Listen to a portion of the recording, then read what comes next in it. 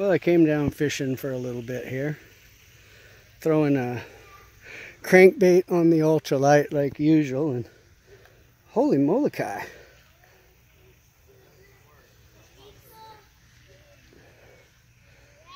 Take a look at that one.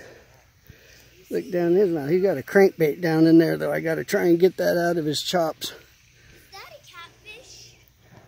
He caught it? Yep, a catfish.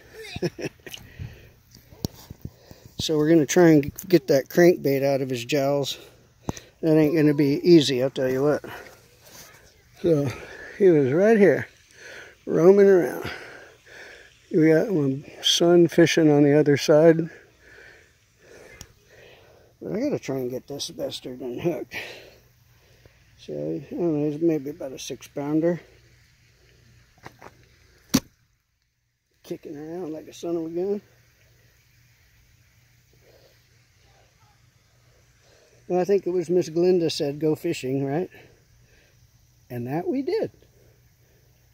Well, I got to put this down to try and unhook him now. I don't know. That's going to be, so I'm doing this all one-handed, you see. So, anyway. Campground catfish. What do you think?